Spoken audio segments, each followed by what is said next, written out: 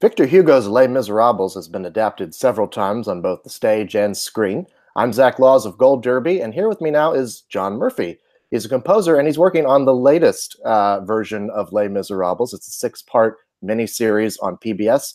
And John, uh, this thing has been done so many times as films and TV shows, and of course, the famous stage musical. So, I mean, when you get contacted about doing another version of it, like what do you do to distinguish it from other versions? Well, for me, it was more of a personal thing. I've never actually seen the musical, to be honest. Oh wow! Yeah, I think I might be the only person in the world who's never seen the musical. But I read the book in my early 20s. I used to be a session player, so I used to tour a lot. So I would, I'd spend months on a tour bus sitting in a little bunk, and I'd always take loads of books with me. And we were doing a European tour, and one summer I took Les Miserables with me. And I just loved it. I thought it was aside from all the big universal themes and everything else that goes with it, all the great noble ideas, it's actually a great story. It's just a great story, and it's got everything. And I just loved the book. And then about 10 years later, for whatever reason, I just decided to read it again. So I knew the book really well. Maybe that's why I never went to see the musical, because I just didn't really want to be disappointed, because it was such a different context in a different adaptation. So it was a personal thing for me. And so when the call came in, my agent rang me and said, "Are you interested in doing this?" Because he didn't actually think I would want to do it, because it's not really, I think, the kind of films that I'd done before I took my break. I had like a long hiatus. They weren't really that kind of historical epic sort of movie. I wasn't really doing stuff like that. But for me, it made it more of a reason to do it, because I didn't really want to come back and pick up where I left off. The big dirty epic wall of sound stuff I was doing. So that was an extra incentive for me, because it was something that people wouldn't really have expected me to do. So between that and between loving the original novel, it was easy to say, I want to do it. I didn't really care about the musical. And when I spoke to Tom Shanklin, the director, and Chris Carey, they were so passionate about this, and they made it very clear that they wanted to go back to the source. This had nothing to do with not only the musical, but it had nothing to do with other adaptations of this story. So by the time I'd finished speaking with them, it was clear to me that this was a worthwhile thing to do. And all the other, just because something has had a dozen other versions of it, it doesn't mean to say the original idea itself isn't still wonderful. It's like, there's 1,000 versions of Yesterday. It doesn't make Yesterday a bad song. So, and then I didn't really think about the musical after that. It was such a different thing we were trying to do. It just became another story with characters and themes and development, and it was just another challenge. So I didn't really worry too much about all these other versions. This was going to be our version, and I just threw myself into it. I guess it makes it a lot easier not having to, worry about competing with the score of the musical if you've never even seen it. So it was actually a lifesaver, because people were saying to me, "Oh, so was it going to have this song?" And I would say, "What song?" It was like in some ways I was the perfect guy to do this, because I had no preconceived ideas. And of course, when you're not aware of the other version, the big musical, there's no pressure, because you're not feeling like you're competing with something. Although there was one moment, I think there was one moment where it hit me when I first got episode 1, and I'd seen a bit of the rushes and I'd seen a few bits and pieces, but they sent me episode 1, and I sat down and I thought, I'm going to watch this, I'm going to figure it out, I'm going to feel it. And then the words came up, those two iconic, famous words, and I think I went, oh, why does it say Les Miserables? You know, it was just that sort of reality check for a moment. And then I was like, okay, don't think about it. Just do your own thing. So I think my ignorance got me through it, you know. It was unavoidable for me. I went to a high school that did a production of the show, so I heard those songs over and over again. But I'll tell you, watching this version, it does not recall memories of that. Certainly, the characters and the situations are all the same, but you guys really do a good job of creating something that is unique from the other versions. So I guess I just wonder musically, like, what were your initial ideas for this? Well, when I knew I was doing this, I went over to London and I was lucky enough to sit in on the read through, which is something I've never ever done before. So I was in this big room with all of the actors and I kind of sat, away a little bit and just watched them read through all 6 episodes. It took the whole day. And just being there, even though they were just sitting there in jeans and sneakers and sort of reading words from page for the first time, I really got a sense of, you get a great sense of the story because, it was written by Andrew Davis, or the adaptation was by Andrew Davis. Who's just, he's the don at this stuff. He's brilliant. So everything was very, very entertaining, and it was fast, and so I've got a great sense of the story. But what I didn't expect was to get a sense of the characters, or at least the way that these characters were going to be portrayed in this adaptation. So we'd have David Oyelowo sitting a few seats away from me, and just watching him,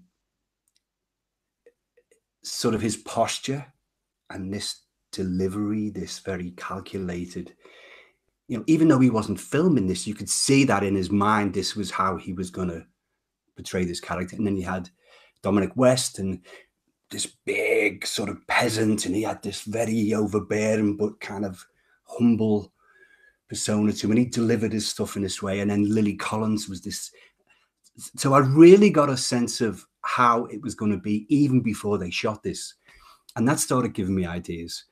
And I think by having not seen the musical, I basically had a blank slate or a blank page. And then after that read through the next day, I sat down with Tom and Chris and we talked about ways to do this. And they made it very clear that, even though this is such a famous historic, sort of adaptation of this story, we want this to be our own thing. So we just threw ideas out, and my my original idea, which I'm amazed didn't get me fired on the spot, or one of them was, Tom, the director, made such a thing about he wanted this to be down and dirty, not quite in tune, rough, primitive, very, warts and all. And I had an idea for doing it like a sort of 1816 Velvet Underground, because I sort of love the Velvets, and I just thought that one might be a very cool way of putting a modern spin on this, but would still encompass all of those ideas of very laconic. And, I just heard it, to me, it felt right. So they didn't find me on the spot. And then Tom said, well, what if we mix that in with, because he really liked the idea of using a lot of the folk instruments of the day. Even though we didn't want to make it a folk score, he brought up a lot of instruments like hurdy-gurdy and all of these things I'd never used before.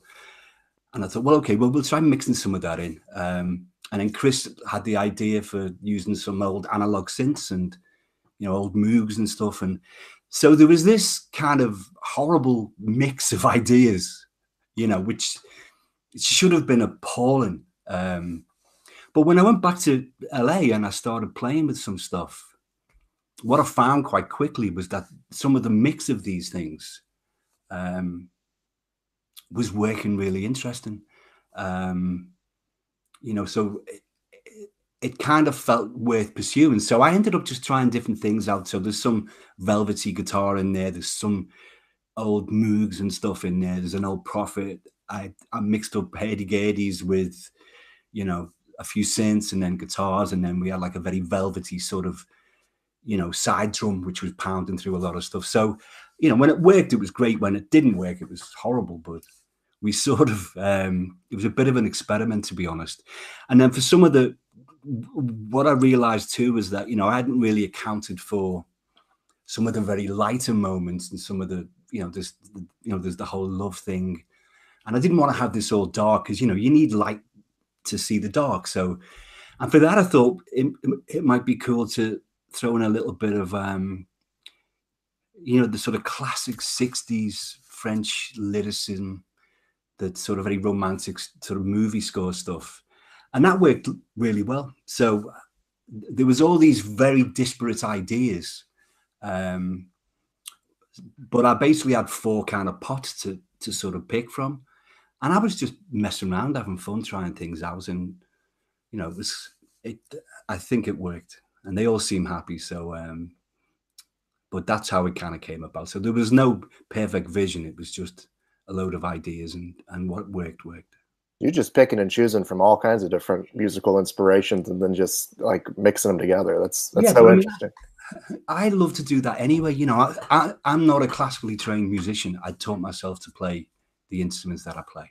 I'm from Bootle in Liverpool. There's not a lot of conservatoires there. So I just learned on the streets. I played in pubs, and my dad was a singer and a guitarist. So I just came from that route, and I ended up being a songwriter, going on tour with bands. So, I went round the other side, so to speak. So for me, mixing things up was always where it got interesting for me. So it's natural for me to do that. I'm kind of sacrilegious. To me, it's all the same thing, whether it's the Stranglers or it's Bach or it's Monteverdi or it's the Sex Pistols. To me, it's all music and it's all emotion. So I've got no problem mixing that stuff up and just seeing what works. And to be honest, my favorite film composer is probably Ennio Morricone.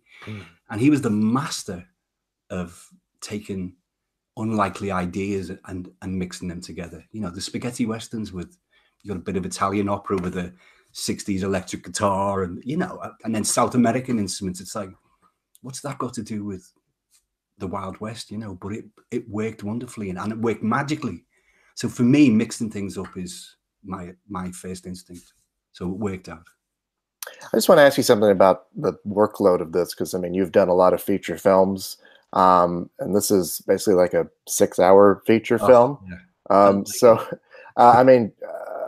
Composing that sheer amount of music, and being able to, I guess, sustain a score for that long, was that a challenge?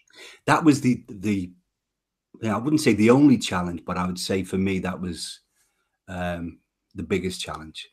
Because on a movie, I may be writing 40 cues, maybe 40 minutes of music, depending on if there's no songs in the movie, like it's a horror movie or something, then I might do 50 minutes or even 60 minutes. But usually you're doing 45 minutes or something. And I might get 2 months or 3 months to do it. So looking back, I didn't know how easy I had it, But on this, it was very different. And I've never really done television before. I've done a few documentaries for a friend of mine, but I've never done anything that was a series or it was this long. So what I did while they were shooting, because I'd been told that when the episodes come to me, I'd literally be getting just a couple of weeks for each episode. While they were shooting, I just noodled about and I worked from the script. So I had all the scripts, so I would just read the scripts and sit at the piano. And if I felt something for Fantine or for Valjean, I would just start sort of writing themes from that, which is actually 1,000 times more creative than writing to picture, because when you write to picture, you're instantly constrained. You've got to go from there to there, and sometimes you've got to go quicker there, and you've got to stop there. So nothing has a chance to really develop or flower musically. But when you're writing from the script, you're just writing ideas. So, I had that time to just build up this pot of, I wrote a few things for Valjean, a few things for Javert, and then I was thinking about situations. I knew there was a chase scene. I knew there was the battle scenes to come at the end.